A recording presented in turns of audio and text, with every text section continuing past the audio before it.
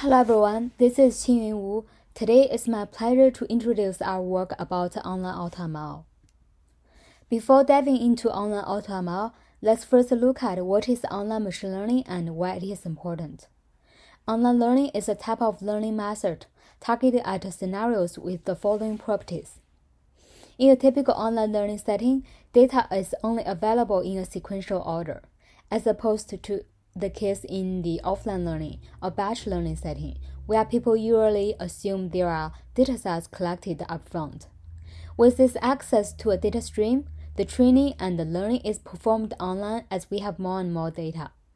And finally, the prediction or decision-making of the online learning algorithm also need to be performed online.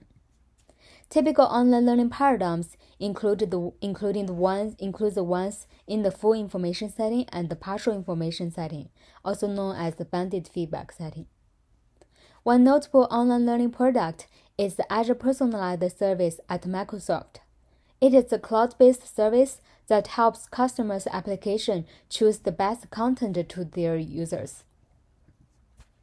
In this work, as an initial attempt for online AutoML, we primarily focus on the online learning setting with full information feedback. Online learning is a desirable learning paradigm that can learn from real-time experiences. But similar as the case in offline batch learning setting, effective online learning also involves the tuning of hyperparameters. For example, featureization choices, learning rate, regularization, and etc. This tuning is now mostly done by data scientists. Online learning services have a natural need for AutoML-style learning, which automatically choose hyperparameter configurations over some set of possible choices. AutoML is kind of heavily studied in the offline learning setting. However, it is difficult, if not impossible, to directly apply these conventional offline AutoML methods to the online setting.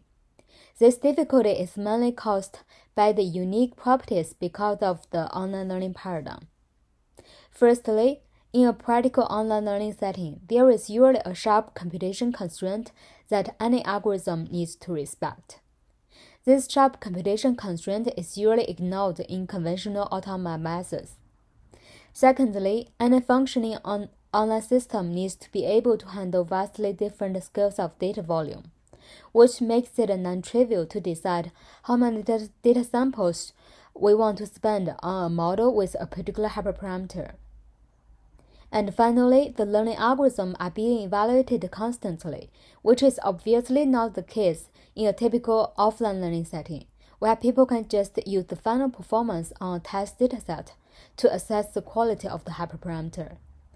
This online performance evaluation actually brings very critical new challenges to the online AutoML, because it means that in addition to the computation price of the tuning, we also need to pay for the learning price of the tuning process. With these unique constraints, the main research question is how can we best design an efficient online AutoML solution, which can find a balance between searching over a number of possible choices such that we are able to navigate a good one, and concentrating the limited computation budget on a few promising choices such that we do not pay a high learning price. To this end, we propose this Champion Challenger online AutoML framework. In this framework, we characterize all the configurations into two categories, including one champion, which is the configuration that is proven the best at any time point, and the rest of the candidate configurations under consideration are all called challengers.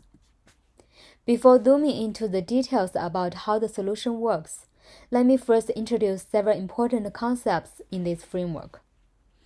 First, we introduce the concept of live model pool, the size of which is fixed. It contains all the live models allowed in the online learning system. This concept is designed to respect the sharp computation constraint mentioned earlier. And we characterize all the configurations under consideration into one champion and a set of challengers. The champion starts with an initial configuration, which is usually a default configuration. It will be compared with the challenges and will be updated once a challenger is found to be better through a statistical test. The challenges are progressively added in this framework. Since the size of the live model pool is fixed, we can only afford running a particular amount of the challenges. We call the challenges that are running the live challenges.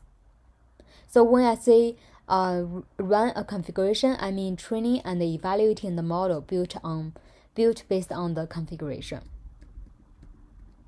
Now let's take a look at the three major components of this ChaCha framework, including how we promote a champion, how we generate challenges, and how we do the scheduling. If you are familiar with the offline AutoML algorithms, you can consider this challenger generation as an online construction of the search space, and the live challenger together with the champion are the configurations selected to evaluate. As mentioned earlier, as opposed to the offline learning setting where you have fixed dataset to assess the quality of the configuration, in the online learning setting, there is no clear stopping time of the evaluation. The AutoML algorithm needs to decide when to stop. That is where the live challenger scheduling plays a role. Now let's look at how we update a champion. One basic intuition here is to update it once we find a configuration with better performance. For example, we can calculate the progressive validation loss, which is a commonly used empirical performance metric in online learning. But the tricky part is that in online learning setting, we need to be careful about the potential gap between the empirical performance and the true performance, which is essentially affected by how many observations the model have accumulated and the function class of the model. So in order to ensure the comparison result is significant, we compare the challenger's loss upper bound with the champion's loss lower bound minus a term. The upper and lower bounds are constructed based on the progressive validation loss and the sample complexity bound of the learner. This extra term deducted on the right-hand side is to ensure that every time we decide to promote a new champion, we are not only finding a better configuration, but can also guarantee the magnitude of the improvement. Now that we have set up a way to promote the champion, let's see how we gather the challenges, which are the configuration under consideration. At the first glance, you may feel this question trivial. For example, why can't we just define a search space and treat all the configurations as the challenges? Conceptually, you can do that, but this is usually not a good way in the online learning setting, because it will almost for sure put us in a situation where we will have to try a very large amount of challenges from the very beginning. Since trying each configuration is very costly, both in terms of computation cost and in terms of pricing learning cost, this naive approach is not going to work well. In light of this, we decided to design a challenger generation component such that challenges can be added progressively. We do this by assuming the availability of a configuration oracle function, which has this following property. When provided with a particular input, the configuration oracle is able to generate a set of candidate configurations which contains at least one configuration that is significantly better than the input configuration, unless the input is already the best. Then we can generate new challenges by calling this configuration oracle with the champion as the input. In this way, we can ensure that it is possible for us to make further progress along our hyperparameter search. Now that we have found a way to progressively construct the search space, but it is still likely that the total number of challenges is still larger than the maximum number of live models allowed. So we need to further decide which configurations to run. ChaCha keeps the champion always running, which is not difficult to understand because the champion is the best configuration identified so far. And in addition to running this champion, For the rest of the slots, ChaCha schedules a set of challenges to run. The high-level idea of the scheduling part is to amortize the computation cost by starting from low resource allocation and gradually increase it. Specifically, we introduce the notion of resource lease for each of the configuration, which is the amount of resource guaranteed once it is scheduled to run, unless it is identified to be worse than the champion. With this notion of resource lease, we have the scheduling checkpoints, which are the time points where any challenger's current resource lease is reached. And we do the scheduling only at those scheduling checkpoints. At a particular scheduling checkpoint, which concerns with a particular live challenger, we take the following actions. First, we double the resource lease of the concerned challenger such that if this challenger is scheduled to run again, we can run it for a longer time.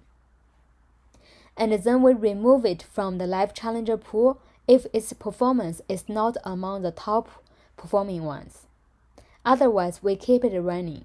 Note that since the resource lease have doubled, we can run it for a longer time.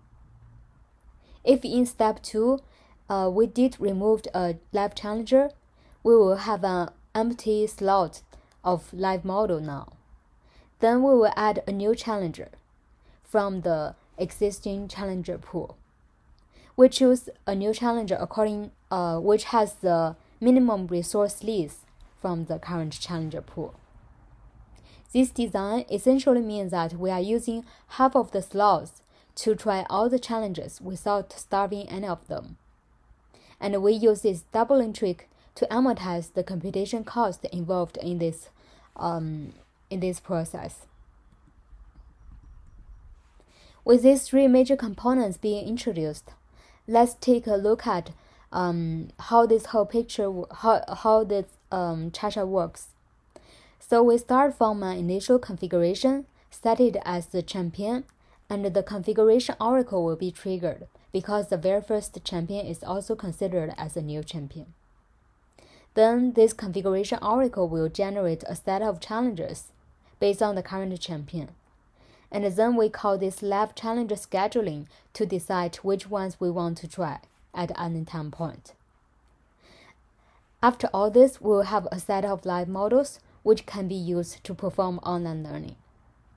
These components will be triggered along the way of the online learning process. The proposed method is theoretically grounded. We have a theorem proving a sublinear regret bound.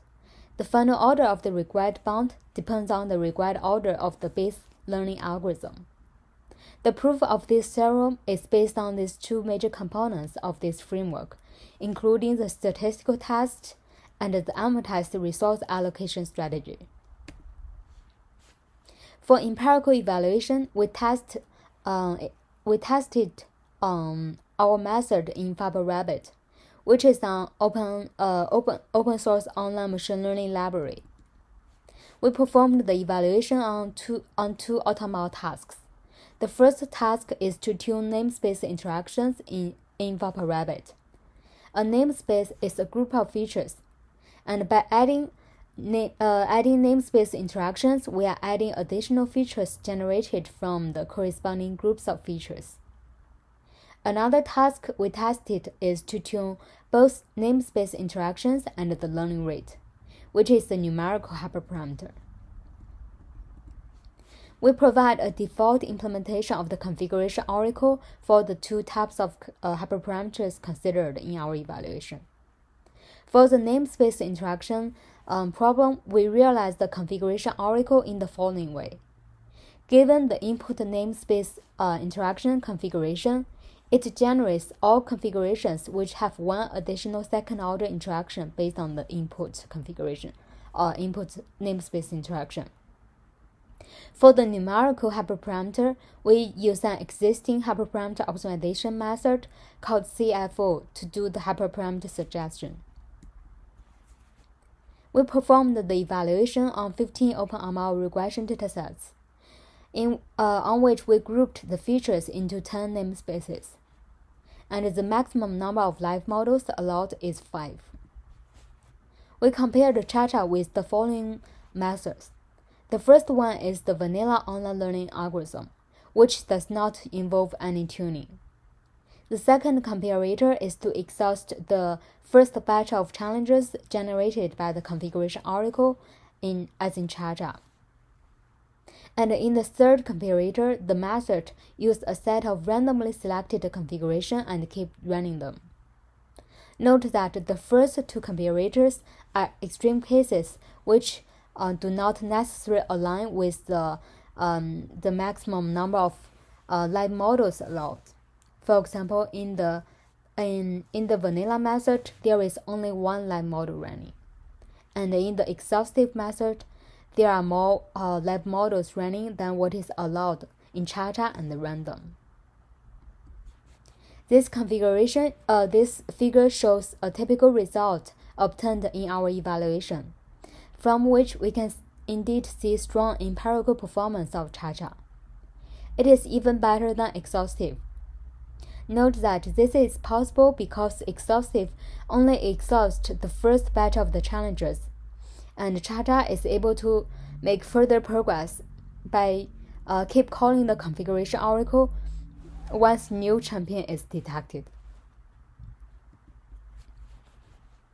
In this figure, we show the aggregated results on the 15 datasets tested, and we observe consistently better performance from ChaCha. In summary, ChaCha is the first of its kind AutoML solution that can operate in an online learning manner, respecting unique properties of online learning. It is theoretically sound and has robust good performance in practice. And finally, ChaCha is very flexible and extensible, and it can handle various of customized needs. ChaCha is now open sourced in this AutoML library called Flammo. Please feel free to check it out there. You can also find a demo of the usage of ChaCha in this Python notebook. In this notebook, I'll showcase how to use ChaCha to perform the tuning tasks mentioned in this talk with just several lines of code. Now let me briefly walk you through this notebook to learn the usage of it. So after installing this library, we load an OpenML dataset and set up the online learning loop. For comparison, we first create a vanilla Vowpal Wabbit learner, which will just use the default hyperparameter configuration set in Vowpal Wabbit. And then let's see how we can use ChaCha to do the online tuning. In this library, ChaCha is realized by this AutoVW class, which means that we are using online learners from Vowpal Wabbit. In order to perform the tuning, you can just create an AutoVW instance and specify the number of live models allowed and the search space. For example, here we are tuning the namespace interactions, so we can just set the search space as the namespace interactions. And in the other example, we tune both namespace interactions and the learning rate. We can do this by specifying the search space accordingly. This figure shows a quick result comparison in terms of progressive validation loss. From here, we can indeed see a better performance from ChaCha. And finally, you can easily perform online tuning on customized Vowpal Wabbit learners by specifying additional arguments on the learner through the search space. Thank you for your attention, and we welcome your comments and feedback.